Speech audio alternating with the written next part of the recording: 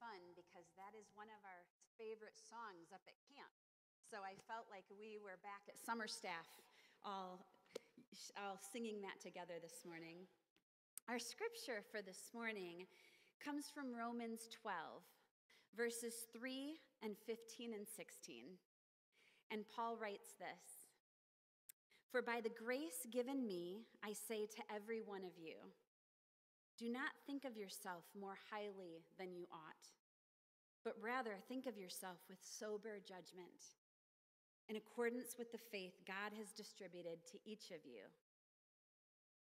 Rejoice with those who rejoice, mourn with those who mourn.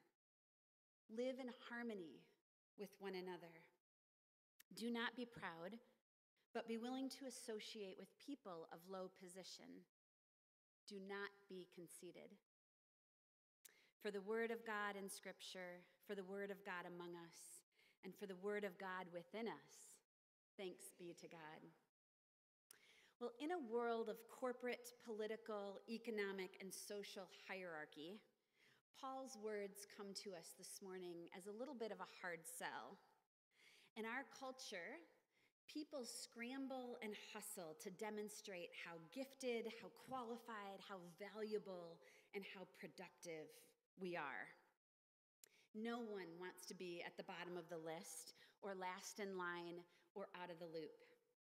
We don't want to be overlooked or undervalued, and we don't want to appear less than or inadequate. And so we seek out training on how to assert ourselves, on how to impress others, how to influence people. Some of us desperately seek the approval of others. We bring accomplishments or attention to our accomplishments and talents, and we enjoy being the center of attention, and perhaps we occasionally even name drop when appropriate. And we see this hustle oftentimes in the church as well. And Paul points out that it's so dangerous, that spiritual pride is so dangerous, and how easy it is to fervently dedicate everything to God in one moment, and then in the next to be so puffed up with how amazing our dedication is to God in the next. So Paul is giving us an invitation in this scripture this morning. And as I sat with this over the course this last week, just thinking about these words, I realized that Paul is giving us an invitation to live a life not characterized by thinking of ourselves more highly than we ought. But what does it mean to think of ourselves with sober judgment? To not be proud or conceited, but to live a life of humility. I love this definition of humility. Humility is not thinking less of yourself, have you heard this? But it's thinking of yourself less. C.S. Lewis wrote, and I love his language, "Do not imagine that if you meet a really humble man, he will be what most people call humble nowadays.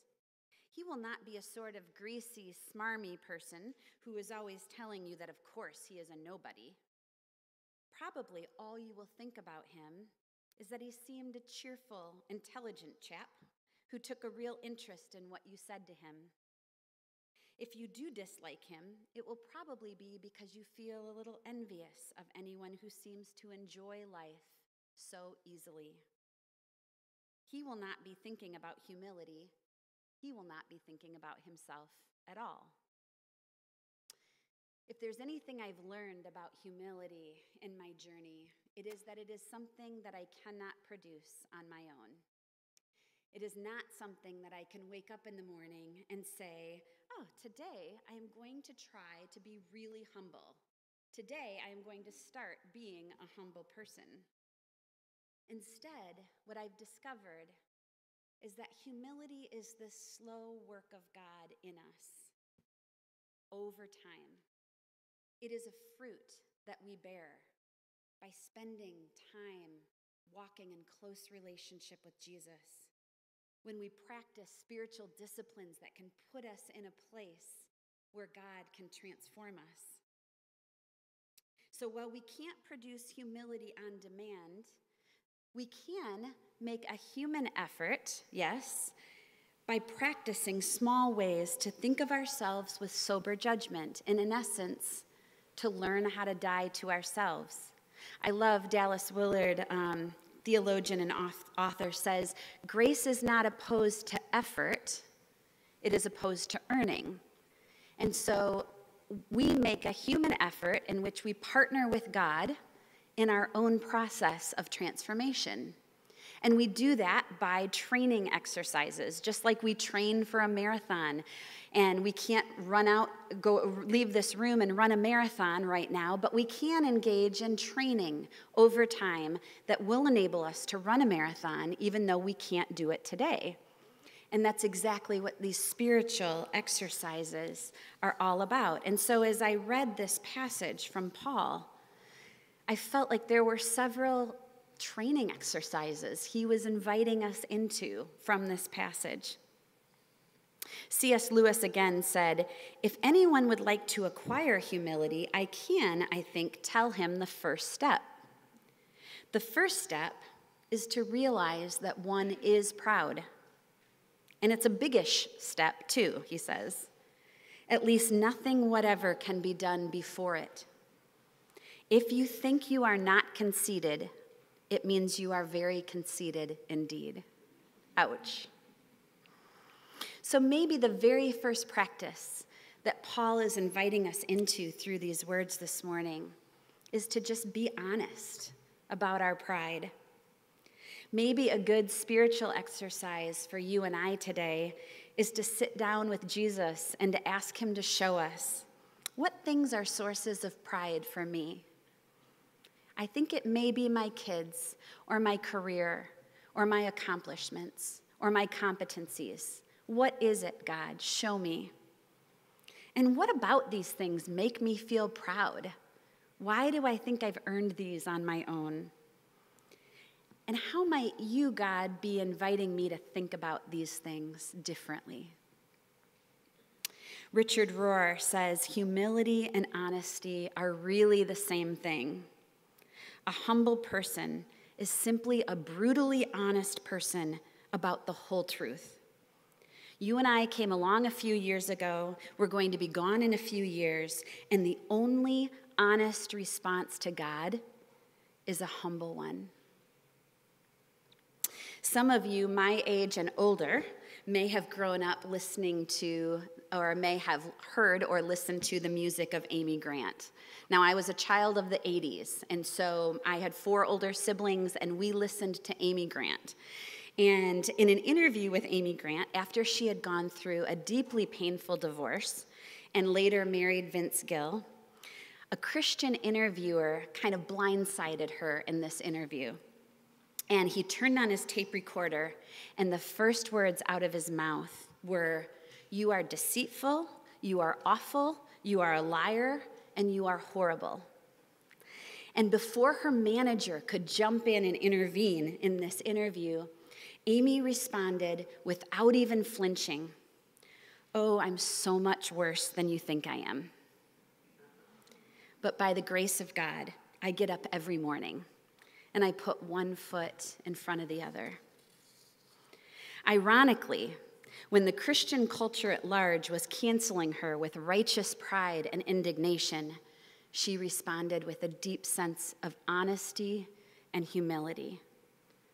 What a beautiful and a freeing thing when we can be brutally honest about the whole truth about ourselves and simply be who we are, no more and no less. When we are free to let go what people think of us and free from seeking the approval of others, because the truth is there is a God and it's not me. And I am broken and flawed, but deeply, deeply loved daughter of God. I love the Message's version of James 2:1 that says, "My dear friends, don't let public opinion influence how you live out your glorious Christ-originated faith." Let's get brutally honest about our pride. The next practice that Paul encourages us in this text is to rejoice with those who rejoice and to mourn with those who mourn. This is a super practical way that we can consider others better than ourselves. When we listen to others with compassion and empathy, we get outside of ourselves and realize that life is not all about us. We are not the center of the world. Henry Nouwen talks about this idea that hospitality is a friendly, empty space. We talk about this up at Calvin Crest a lot, that that's our goal for our guests, is to create a friendly, empty space where friend and stranger can enter in. But the problem is that if the space around me as Tiffany, if my space is always filled with Tiffany, and I am always talking and thinking and radiating all things about myself, there isn't a friendly, empty space for you to enter in. And so I think Paul is inviting us here when he says, mourn with those who mourn, rejoice with those who rejoice, is to create this friendly, empty space where others can enter in and we can share our humanity with one another.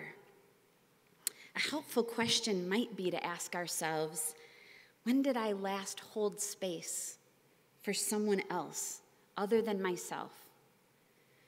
When did I last hold space for someone that just needed to laugh or cry or do anything in between? Or how about this?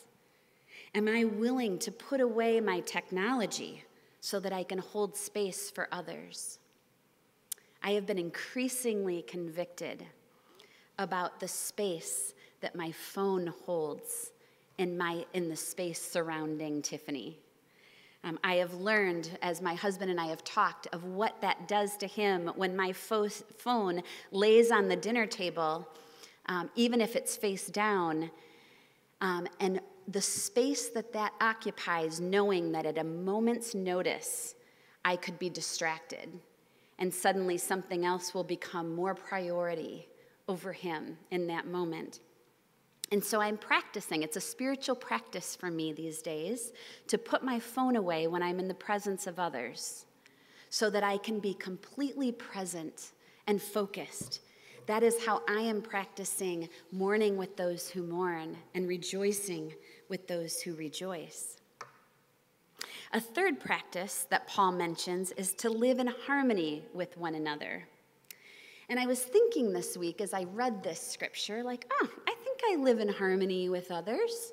I think I'm doing pretty well with that one. And then I started to think about people when I'm driving. Now you're laughing. I'm assuming that you resonate with that. I started thinking about people in the grocery store. I started thinking about people who are on their phones, on speakerphone in a coffee shop or a restaurant when I'm trying to talk and there's really loud conversations on phones going on. And I started thinking, am I just living at harmony with those that I like? Am I just living in harmony with those that have my same political interests and beliefs? Am I just living in harmony with the person in the Starbucks drive-thru that buys my drink for me unexpectedly?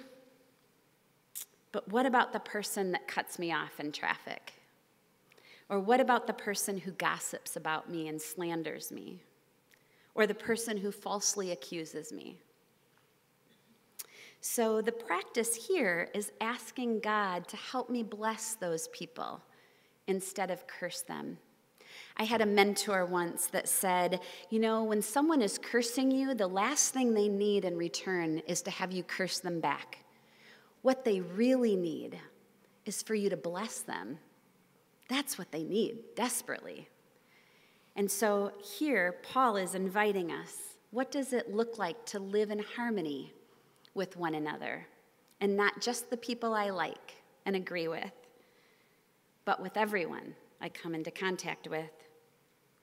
And finally, Paul encourages us to be willing to associate with those in a low position. And I don't believe that Paul is telling us to do this because it's good for those in a low position.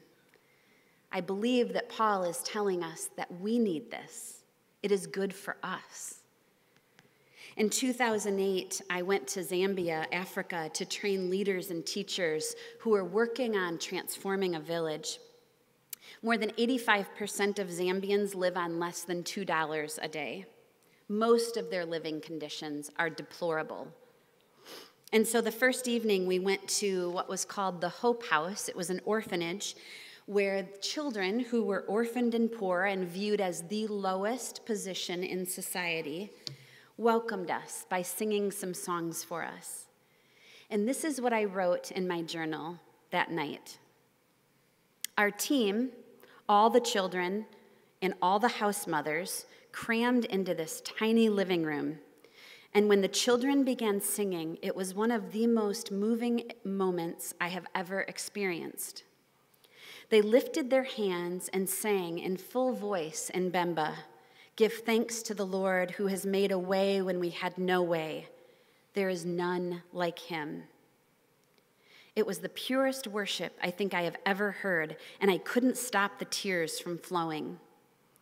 Words can't describe what it is like to see and hear these orphans who have lost everything dear to them, declaring their hope and love for the God who sustains them. It is a moment I will never forget. They are rich in a way that I am not. I am poor in a way that they don't know. When we associate with those of low position, so to speak, whether it be across the world or across the street, it changes us. And Paul knew that. We become people who are more humble. We realize the ground is level at the foot of the cross. The vision that Paul gives us to become the kinds of people who ultimately look like the one we follow, who being in the very nature God, did not consider equality with God something to be grasped. Yet he made himself nothing, taking the very nature of a servant, and being made in human likeness, and being found in appearance as a man, he humbled himself, and he became obedient to death, even death on a cross. By God's grace, may we internalize these words of Paul today, and may we become the kinds of people who are characterized by deep humility. Let's pray. God, thank you for this challenge. I thank you for it personally. God, we confess that we are people who all too easily take pride in all the wrong things. We put all the stock in all the things that we've done or that we've acquired or accomplished. And God, this morning, we just want to take account. We want to confess our pride. We want to become more like you. We want to be people who bring a deep sense of love and grace and compassion and humility in our world. And so we pray that you would change us, that you would stir in us today, that you would call us to these small spiritual practices that you can use over time to change who we are from the inside out. Thank you, God. In Jesus' name, amen.